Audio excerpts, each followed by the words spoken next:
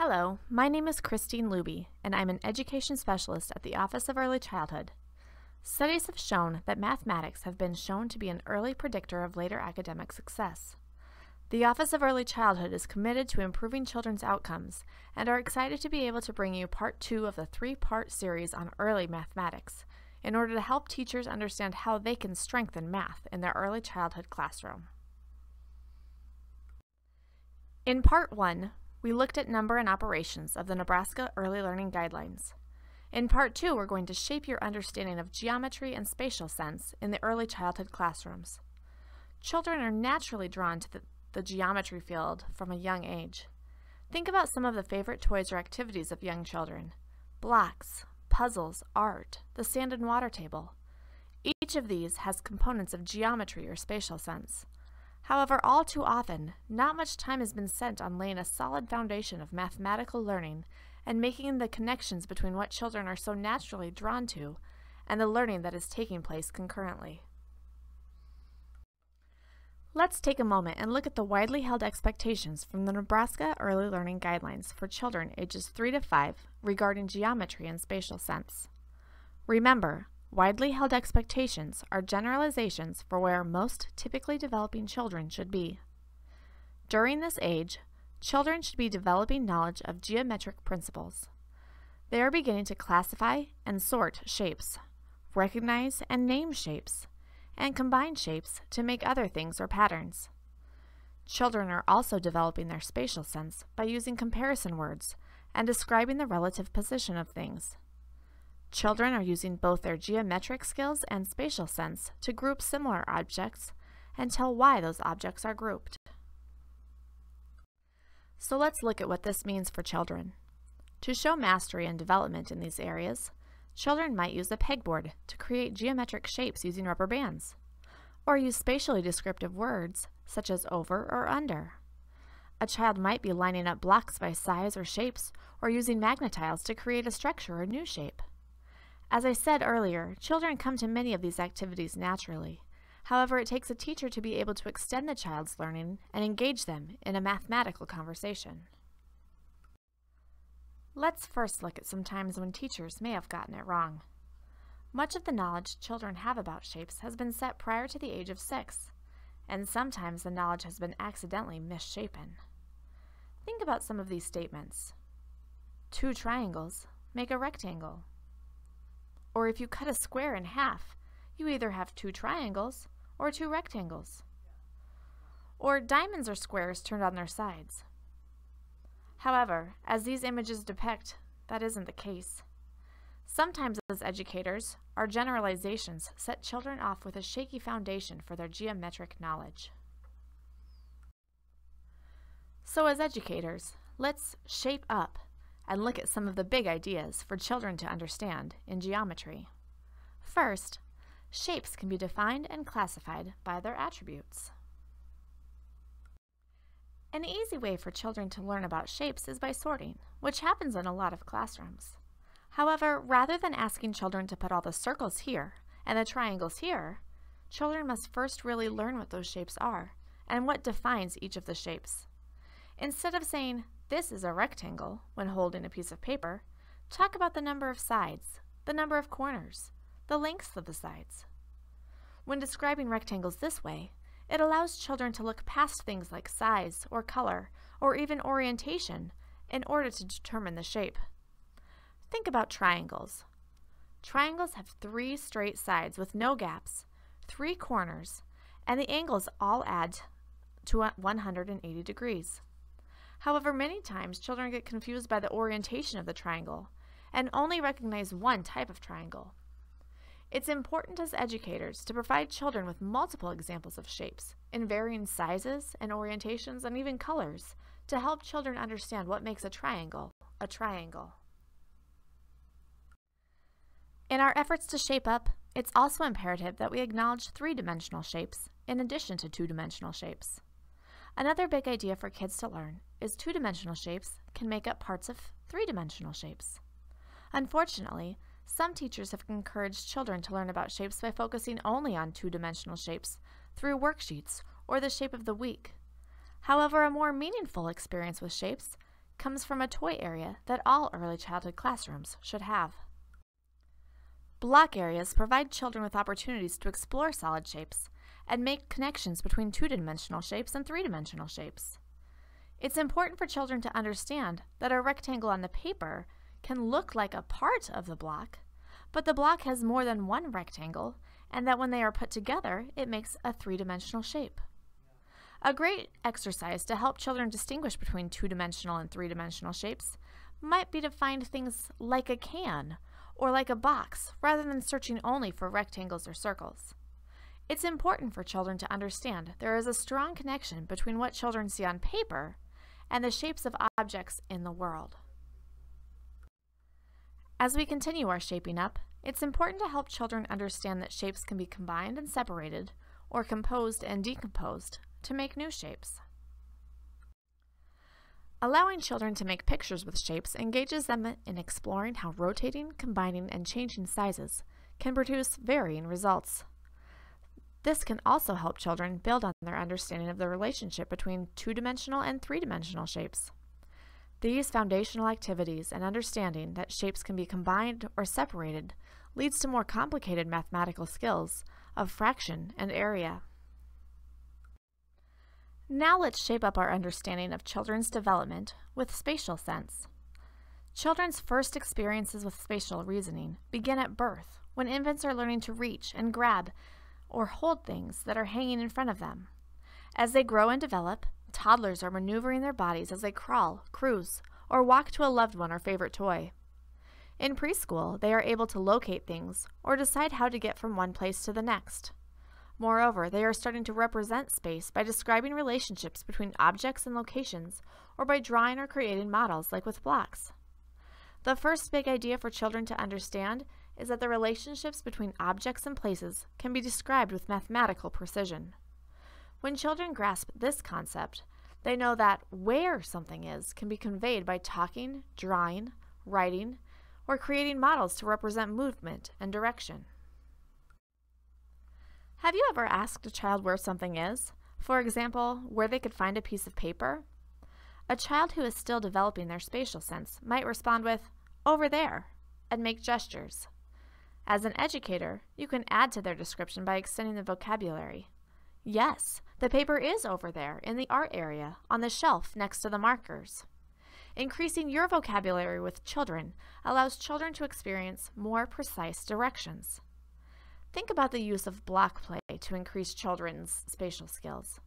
While building with blocks encourages children to move and build with precision, think about how, as an educator, you can enhance block play by using language such as on the right, or next to, or across from.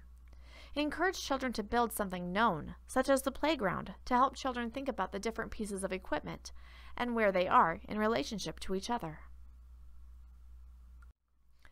Another skill to help enhance mathematical precision is through movement activities, games, and dancing songs, such as the Hokey Pokey or Tootie Ta. These songs help children move their bodies through space while following directions. As we continue to look at spatial sense, it's important for children to understand how their experiences with shapes in space help to develop their points of view or perspective. Learning about perspectives other than one's own takes much practice and experience. Think about how it looks when you are facing another person and are both asked to hold up your right hands. A child would likely be confused that it looks as if one person isn't following the directions. Let's look at this depiction of a street of houses. When children are asked to draw a house, it's almost a universal assumption, based on their experiences, that they will draw it from the street view. Much like when asked to draw a picture of a person, children almost always draw them as if they are facing the person. It takes an educator to encourage children to look at things from a different view in order to help the children understand that there are other perspectives, as in this bird's eye view of the city rather than just the street view. Encouraging children to think about objects from different perspectives through activities like creating replicas of their home using 3D objects, such as milk cartons or boxes, or to draw a map after taking a walk, or even laying under a tree to draw what they see of the tree as they're looking up, allows children to develop their understanding of the world. The final concept of spatial sense for children to understand is that spatial relationships can be visualized and manipulated mentally. As children develop this idea, they are learning how to hold a spatial representation in their mind and can move it or manipulate it to make it fit. This skill can be enhanced by educators providing multiple opportunities for puzzles, pattern block activities, and work with filling and emptying. So the acts of children playing in the sand and filling and emptying measuring cups will later help them with filling the dishwasher. And the more opportunities children have to mold things with Play-Doh will assist in transferring leftovers into an appropriately sized container. Now that we've discussed the big ideas for children, let's talk about how this looks in the classroom and how educators can help children understand these big ideas. To assist with helping children understand the foundational geometry knowledge, ensure that you are providing children with a diverse selection of shape examples. Keep in mind that triangles or rectangles can look many different ways based on their size or orientation, and allow children to see multiple examples of these. Spend time in your block area and look at the types of three-dimensional shapes that children can build with, and enhance any areas that might be lacking. Move children towards precision while still encouraging their excitement. As children learn more about shapes, ensure they are not overgeneralizing by calling a slice of pizza a triangle.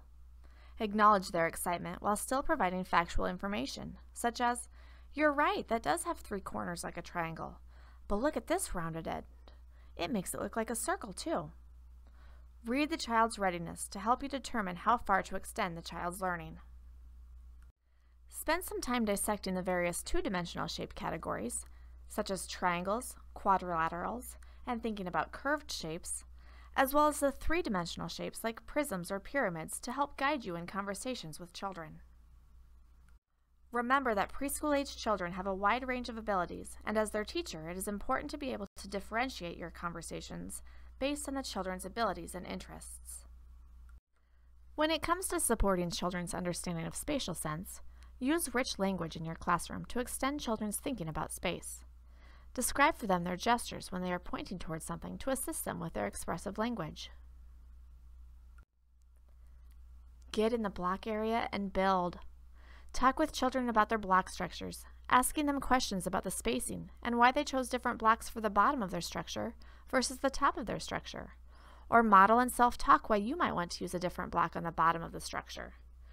Talk about the blocks as you're building, including language about the triangles making rectangles. Another strategy to be mindful of is to encourage equal access for girls and boys. Gender differences in spatial abilities emerge before children enter kindergarten and are largely due to the varying experiences and expectations. Providing children with ample opportunities to move their bodies through space is imperative for later success in spatial thinking tasks. With this in mind, it's important to provide and encourage especially girls with opportunities to go on treasure hunts, to be physically active, and engage in block play. Let's go back to the Nebraska Early Learning Guidelines to see the expectations for teachers, which extends the strategies to support children. Teachers should encourage children to make comparisons of various objects and sizes in order to help build their geometric and spatial sense. Teachers should provide children with opportunities to create designs with pattern blocks or through drawing and painting. Teachers should provide opportunities for children to cut shapes and have access to shapes to use with their artwork, as well as to provide opportunities for weaving over and under and describing attributes of both 2- and 3-dimensional shapes, as well as opportunities to find those shapes in the environment. Teachers should ensure that children have daily access to games and activities that encourage children to move through space and use language throughout the day to describe the attributes of shapes and their relationship in space to each other. Teachers should be taking pictures of the children's creations and recording their explanation or discussion about the structure and utilizing those displays either within the classroom or for documentation purposes. Next to the teachers, the materials and environment are important to help children grow in their understanding and development. The Nebraska Early Learning Guidelines encourages you to provide materials to the environment that represent various sizes and shapes. Provide children with opportunities for movement, as well as materials to move with. Help children with their spatial sense by providing labels on shelves with the outline or shape of the material that belongs there. Have materials for filling and emptying, like sand or water, and puzzles for fitting together and taking apart, including geometric shapes, and games with parts to divide and put back together in order to make whole. Provide children with transparent shapes on a light table or parquetry blocks with patterns, magnetic shapes, and geoboards. Include shape stencils in your art area. Provide children with unit blocks and space to use and build with them that's devoted only for block building. It's not enough to just have the amazing teacher and the wonderful materials and environment set up in a way for children to access. It's also important to be able to assess the skills of the children in order to continue moving them forward.